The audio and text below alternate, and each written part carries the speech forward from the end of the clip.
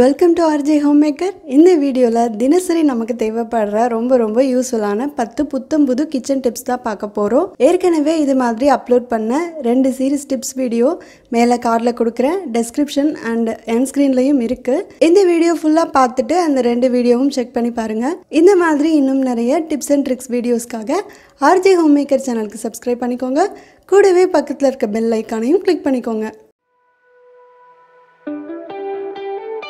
நாம குக்கர்ல சமைக்கிறப்போ sometimes குக்கர் விசில் வரவே வராது.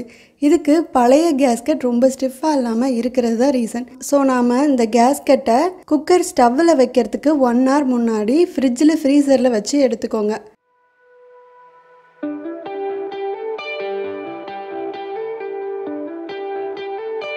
ஒன் hour ஆயிடுச்சு. கேஸ்கட் வெளியே எடுத்து உடனே குக்கர்ல ஃபிக்ஸ் பண்ணிட்டு இப்போ ஸ்டவ்ல வச்சா விசில் சூப்பரா வந்து நம்ம டிஷ்ஷும் சட்டுன்னு ரெடி ஆயிடும்.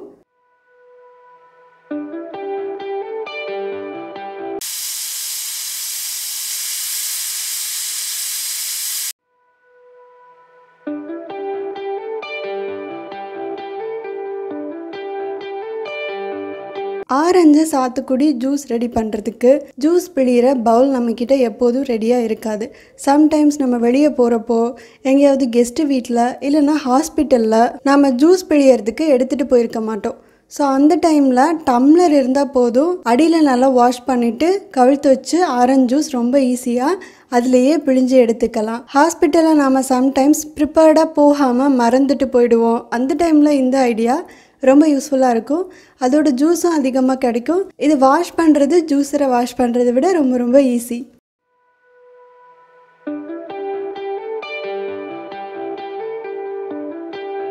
இப்போ பிழிஞ்சாச்சு. இதை ஃபில்டர் பண்ணி எடுத்துக்கிட்டா போதும். ஜூஸை ரெடி பண்ணிவிட்டு லேட்டாக குடிக்கிறத விட ஃப்ரூட்ஸ் எடுத்துகிட்டு போய் இப்படி டக்குன்னு ஃப்ரெஷ்ஷாக ரெடி பண்ணி உடனே குடித்தா இன்னும் ஹெல்த்தி அண்ட் டேஸ்டி.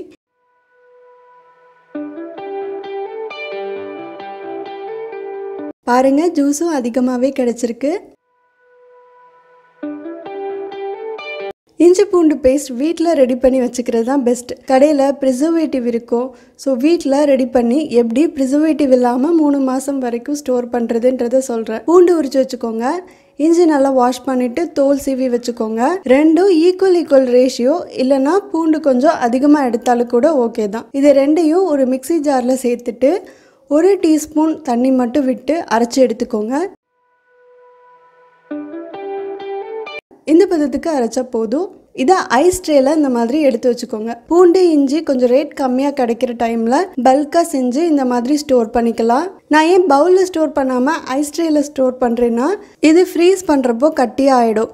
ஸோ பவுலில் மொத்தமாக இருக்கிறப்போ கைப்படாமல் உடச்சி எடுக்க முடியாது. ஸோ ட்ரேல இருந்தால் ஈஸியாக 1 கியூப் இஞ்சி பூண்டு பேஸ்ட் மட்டும் ஸ்பூன் வச்சு எடுத்துக்கலாம்.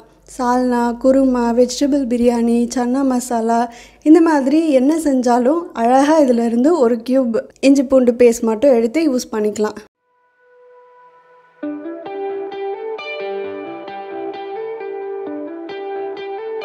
இப்போ நான் இதை இன்னொரு ட்ரே வச்சு மூடிடுறேன். இது மூவ் ஆகாமல் இருக்க ஒரு ரப்பர் பேண்டும் போட்டுடுறேன்.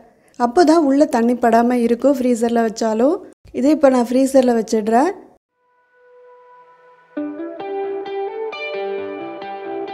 இப்போ பிரியாணி பண்ணுறதுக்கு 10 மினிட்ஸ்க்கு முன்னாடி வெளியே எடுத்து வச்சுருக்கேன். இதிலேருந்து 1 கியூப் இஞ்சி பூண்டு பேஸ்ட் மட்டும் எடுத்து சேர்த்து கலந்துக்கிறேன். அப்போ அரைச்ச பேஸ்ட் மாதிரி இது ஃப்ரெஷ்ஷாக இருக்கும். கைப்படாமல் வச்சுருந்தா 3 மாதம் வரைக்கும் இது ஃப்ரெஷ்ஷாகவே இருக்கும்.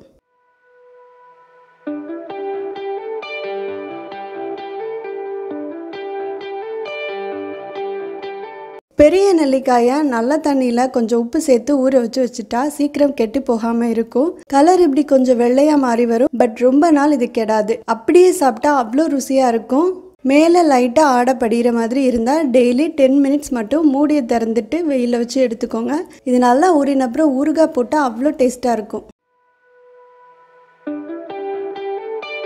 வீட்டில் ரெடி பண்ணுற பட்டரை அப்படியே ஃப்ரிட்ஜில் ஸ்டோர் பண்ணுறதை விட கொஞ்சம் நல்ல தண்ணி வச்சு அது மேலே சேர்த்து ஃப்ரிட்ஜில் ஸ்டோர் பண்ணினா ரொம்ப நாள் ஃப்ரெஷ்ஷாக இருக்கும். ஒரு மாதிரி வெண்ணெய் ஸ்மெல்லும் வராமல் இருக்கும். ஹோம்மேட் பட்டர் ரெசிபி வீடியோ மேலே கார்டில் இருக்குது, டெஸ்கிரிப்ஷன்லையும் இருக்குது, செக் பண்ணி பாருங்கள். இந்த தண்ணி மட்டும் முடிஞ்சால் டெய்லி ஃப்ரெஷ்ஷாக வேறு தண்ணி மாற்றிக்கோங்க. கொத்தமல்லி நாம் வேரை மட்டும் கட் பண்ணிவிட்டு ஃப்ரிட்ஜில் இப்படி தான் பாக்ஸில் வச்சு ஸ்டோர் பண்ணுவோம். இது எல்லாத்துக்கும் தெரிஞ்சது தான். பட் இந்த தண்டு என்ன தான் நாம் குழம்புல சேர்த்தாலும் சாப்பாடு சாப்பிட்றப்போ இந்த தண்டை நாம் அவாய்ட் பண்ணிட்டு தான் சாப்பிடுவோம். ஸோ அடியில் இருக்கிற இந்த கனத்த தண்டை தக்காளி சட்னி அப்புறம் சன்னா மசாலா பன்னீர் மசாலா செய்கிறப்போ தக்காளி வெங்காயம் வதக்கிறப்போ இந்த தண்டையும் சேர்த்து வதக்கி அரைச்சி செஞ்சால் அவ்வளோ வாசனையாக தனி ருசியோடு இருக்கும். கண்டிப்பாக ட்ரை பண்ணி பாருங்கள்.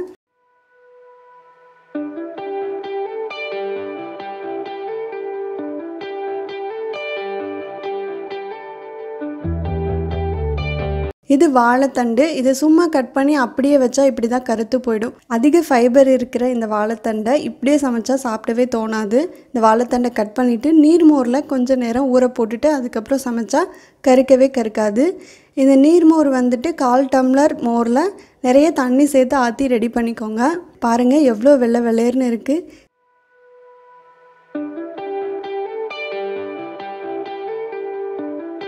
சிறுபருப்பு தேங்காய் அரைச்சி சேர்த்து நல்லா வேக வச்சு ரெடி பண்ணிட்டா சவுச்சவு கூட்டை விட இது ரொம்ப ரொம்ப ருசியாக இருக்கும்.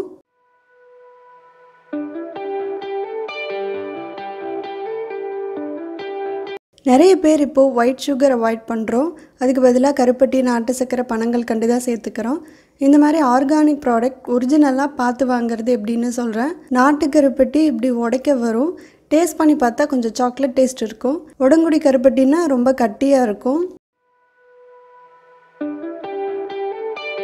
பனங்கள் கண்டு பார்க்க இப்படி நல்லா டார்க் ப்ரௌனாக இருக்கும். வெளிர்ன ப்ரௌனாக இருக்கக்கூடாது. இது பாலில் கலந்து குடிக்கிறப்போ நல்ல ஒரு வாசனையாக இருக்கும் அந்த பால். இது கொஞ்சம் ஈரப்பதமாக தான் இருக்கும் வெயில் டைமில். இதுதான் ஒரிஜினல் பனங்கள் கண்டு. சாப்பிட்டு பார்த்தா சீனி மாதிரி இனிப்பாக இல்லாமல் நல்ல சுவையாக தனி மணமாக இருக்கும். இது நெக்ஸ்ட்டு நாட்டு சர்க்கரை. பார்க்க நல்ல கோகோ பவுடர் மாதிரி ப்ரௌனாக இருக்கும். பியோர் நாட்டு சர்க்கரைனா ரொம்ப ஃபைன் பவுடராக இருக்காது, ரொம்ப தித்திப்பாகவும் இருக்காது. வெள்ளை மாதிரி இல்லாமல் இது கொஞ்சம் மணமாக தனி ருசியாக இருக்கும். சுகர் 1 ஸ்பூன் சேர்க்குற இடத்துல இது 1.5 ஸ்பூன் சேர்க்கணும். அப்போ தான் அதே இனிப்பு கிடைக்கும். ஸோ சுகரை விட இதோட தித்திப்பு கம்மியாக தான் இருக்கும். இதையெல்லாம் செக் பண்ணி பார்த்துட்டு ஒரிஜினல் ஆர்கானிக் ப்ராடக்டாக பார்த்து வாங்குங்க.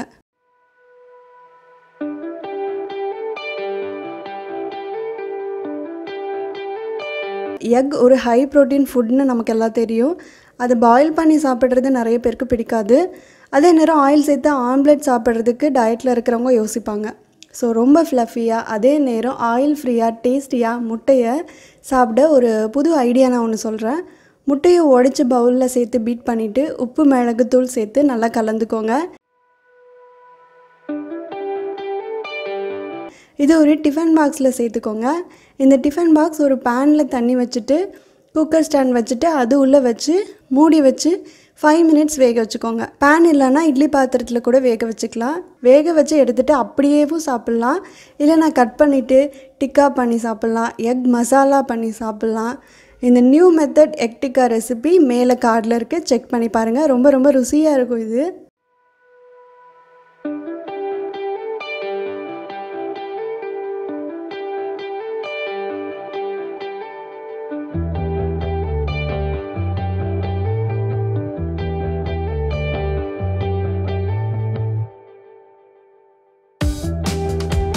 மருந்து பொடியெல்லாம் கண்ணாடி பாட்டிலில் ஸ்டோர் பண்ணுங்கள். மணமாக ரொம்ப நாள் வருஷக்கணக்காக கெடாமல் இருக்கும்.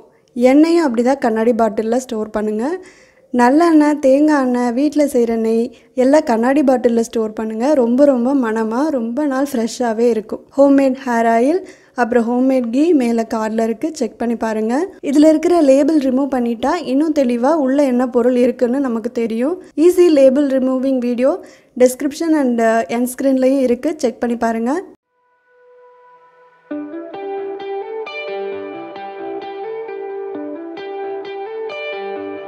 இந்த வீடியோ உங்களுக்கு பிடிச்சிருந்தா ஒரு சின்ன லைக் கொடுத்து உங்கள் யூடியூப் லைப்ரரியில் ஆட் பண்ணிக்கோங்க. அப்போ இந்த வீடியோ நீங்கள் மறுபடியும் எப்போ பார்க்கறனாலும் ஈஸியாக உங்கள் யூடியூப் லைப்ரரியில் போயிட்டு லைக்டு வீடியோஸில் போய் பார்த்துக்கலாம். உங்கள் ஃப்ரெண்ட்ஸ் அண்ட் ரிலேட்டிவ்ஸ்க்கும் யூஸ்ஃபுல்லாக இருக்கும்னு நினச்சிங்கன்னா ஷேர் பண்ணுங்கள். ஏதாவது டவுட் இருந்தால் கமெண்ட் பண்ணுங்கள். இந்த மாதிரி இன்னும் நிறைய tips and tricks வீடியோஸ்க்காக RJ home maker சேனலுக்கு சப்ஸ்கிரைப் பண்ணிக்கோங்க. கூடவே பக்கத்தில் இருக்க பெல் ஐக்கானையும் கிளிக் பண்ணிக்கோங்க.